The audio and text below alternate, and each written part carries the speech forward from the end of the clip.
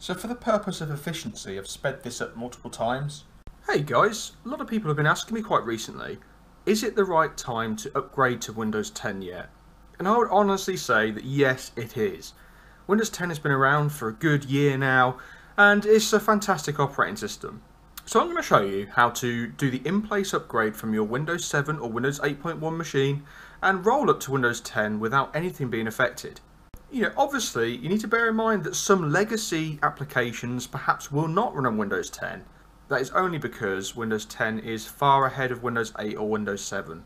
As long as you're activated, which I am here, so you'll see if you go to Start and right click on Computer and go to Properties, you'll see here the version of Windows, you'll see that it's on Service Pack 1, and at the bottom you'll see that Windows is activated. As long as you're activated, you are eligible for the free upgrade. So what we do is we go to the internet and we go for Windows 10 upgrade. There we go. As you'll see in the list here, I've already clicked on one before. I'm signing with my Google account. And here we go. You'll see the Windows 10 is here and you can get it free.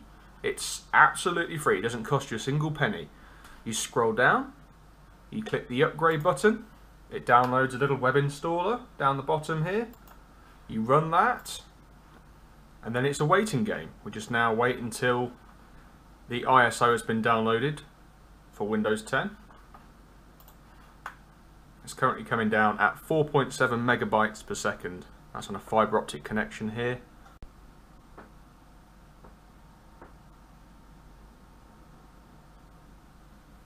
I would especially recommend Windows 10 if you are on an SSD, because Windows 10 is optimised fully for solid state disks and it does perform very, very well.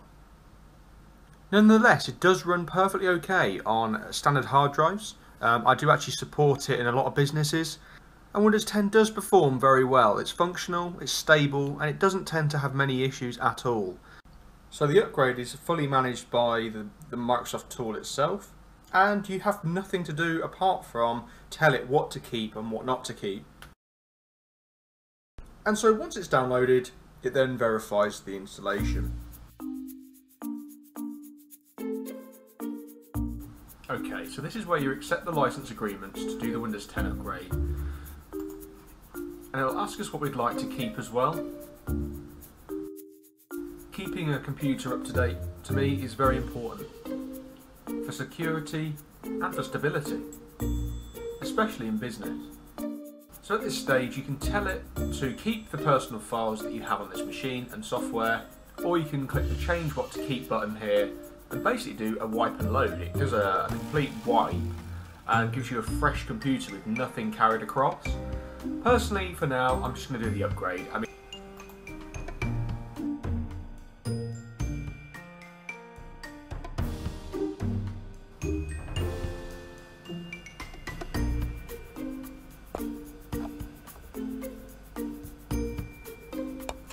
The system reboots several times during this installation and upgrade. So first of all, it copies the files, secondly it installs the features and drivers, and thirdly it configures your settings. So for the purpose of efficiency, I've sped this up multiple times, but so far we're about 20 minutes in. Configuring settings now. Just change camera angles for you guys so that the glare doesn't get on your nerves too much. Or reflection.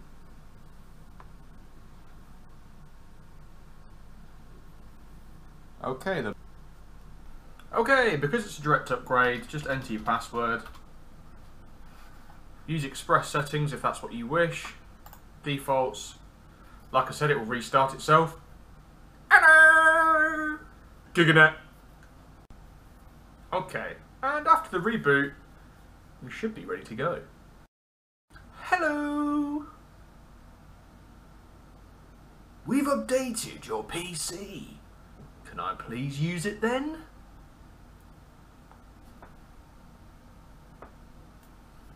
It better be.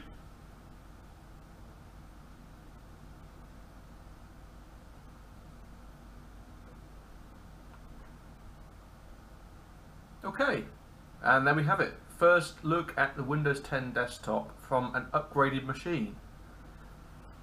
Now ignore that, that's to do with one of my programs that I have running called FreeMeter. It's the network tool that runs on the bottom right hand side. It needs .NET for that to run.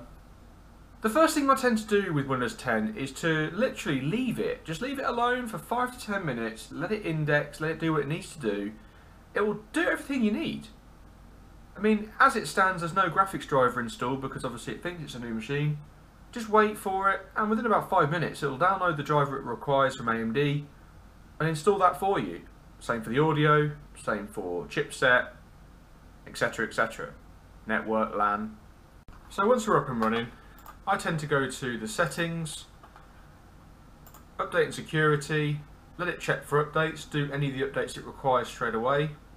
You'll see under the left hand side here, under activation, that Windows 10 Professional is activated because you've done a digital entitlement upgrade from Windows 7, which is brilliant. Oh, there you go, the graphics driver is installing itself as we speak. Simple as that. Like I said, Windows 10 is something to be excited about. It's a good operating system, it does work well. As you can see, within literally 2 minutes, the updates are nearly complete. Just going to reinstall or relaunch my network tool so I can see what the internet is doing, or what the machine's doing network wise.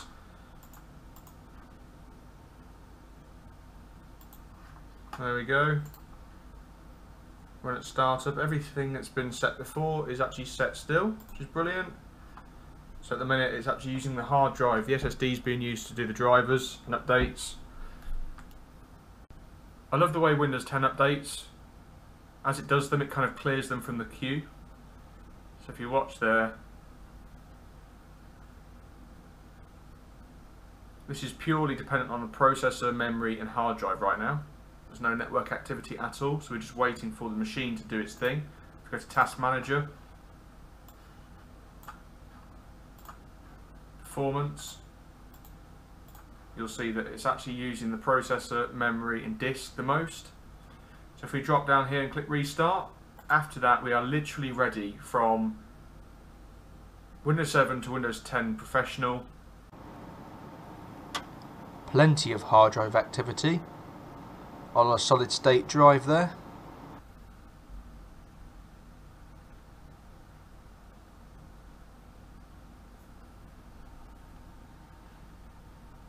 Walking on those updates. Oh, how fast was that? Alright guys, so let me log back into my account.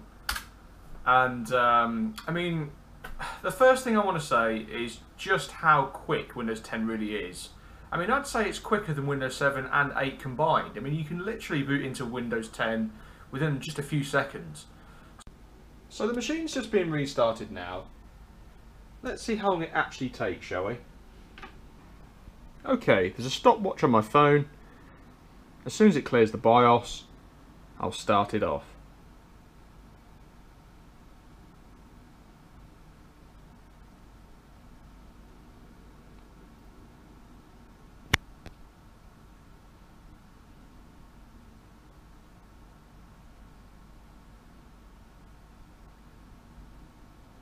Okay, 13-14 seconds. Not too bad.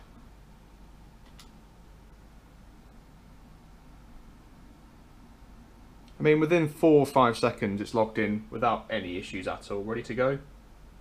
That's about it then guys, so that's a roll up to Windows 10 from Windows 7 Professional. No issues whatsoever, smooth roll up, great operating system, highly recommended to business, and as always, thanks for watching. I'm Jake Billing, and I'll catch you next time. If only AMD Catalyst Control Center would stop bugging me to tell me there is an update. I'll do that shortly. Anyway, thanks a lot guys, take care for now, I'll see you next time. See you later. Bye.